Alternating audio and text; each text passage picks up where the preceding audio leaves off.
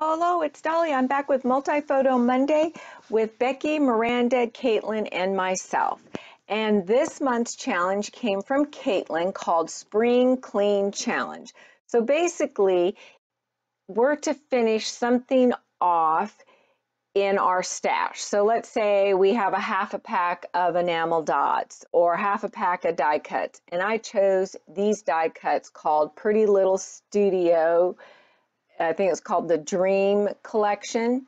And then I decided, since I was using this die cut pack, that I would get out some of my 8x8 papers from Pretty Little Studios. And so here I'm showing you that I took out 3 8x8s.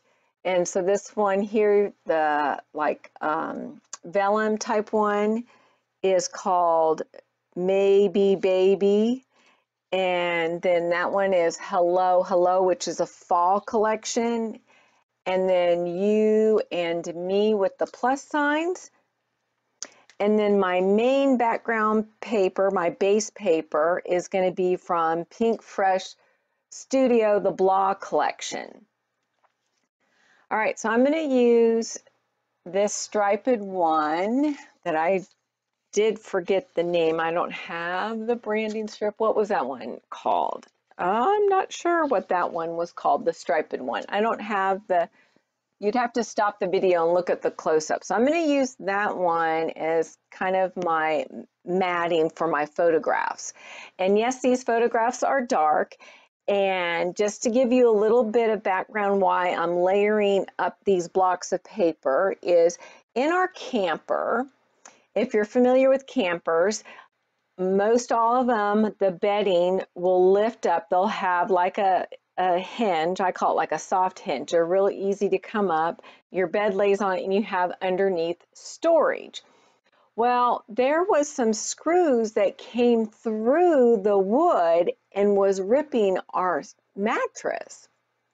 So I was like making the bed and I heard a rip, and that's what it was. So anyway, my husband, Mr. Handyman, decides to crawl down underneath there and fix it. Well, he's 6'3", and that space is probably only, the width of it is probably only 4 feet, maybe 4.5 feet. So he squishes his 6'3" body in there, and the only way to get in there and get out is he's basically curled up like in a fetal position and rolls himself in there and then rolls himself out. And I know the photographs are dark, but I was taken from my phone, and that's the best I could do. And I wanted to document this because it was just so funny. And normally my title is last on my page, but this time I put my title first. I wanted it to be kind of the focal point, and my title is going to be The Handyman Roll. So that's my title. And I am using those black stickers are from Pink Fresh Studio, and they came out with the Blah collection. So that's what I'm going to use. And then I'm going to get out these gold alpha, and they're called Hazel. I don't remember what collection they came out in, those thickers, but they are American crafts. So that's what I'm going to use for the word roll, because it's a cursive, and of course I'm just tying it all in together. And then you're going to see my original I used the pink paisley little foam alphas that came out with the Arbon Lane collection, and one side is gold and the other side is like a rose gold. But I'm going to switch those out and use letters that I've had a very, very long time in my stash that are silver. And the reason why I did that is because the camera that's in that Pretty Little Studio pack, the middle part has silver. I did say gold. So the Tim Holtz letters are silver, and that has gold. All right, so now you just see me trying to figure out all my clusters and how I'm going to layer them up. All right, so over to the right, in that pack, I wonder what the name of that is. I want to tell you real quick. This is going by. It was a really simple, easy layout. I'm trying to think of, well, I don't have it. So anyway, that's like a subtitle. It says, love this. And then I'm going to put a little, right there, fun next to it. Then there's the circle I'm going to layer up. I thought I was going to put the ampersand sign there, but I move it and layer it up where you see the heart and the camera in the upper left-hand corner. I took that strip that I cut off on the main background of my photos. That's from Pretty Little Studio. So every one of those blocks are from Pretty Little Studio.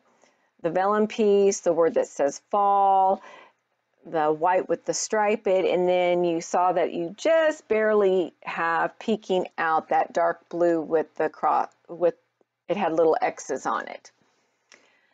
And now I decided that I wanted to have dimension on my page, so I put foam dots or foam squares behind the camera so it pops off the page, along with, I did the same thing where it says love this, and then I cut like a tab. I only took the top part of that tab and I cut that. So here comes those Tim Holtz silver, almost like a metal, metal look. I think that's why he got it out. It's for more masculine pages, and it just works out perfect.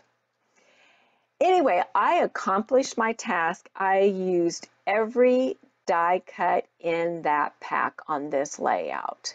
Then I decided I needed a little something else, and I bought some sequins a while back from Spiegel Scrap Mom. Is that what it's called? Let me tell you for sure. Yes, Spiegel Mom Scraps.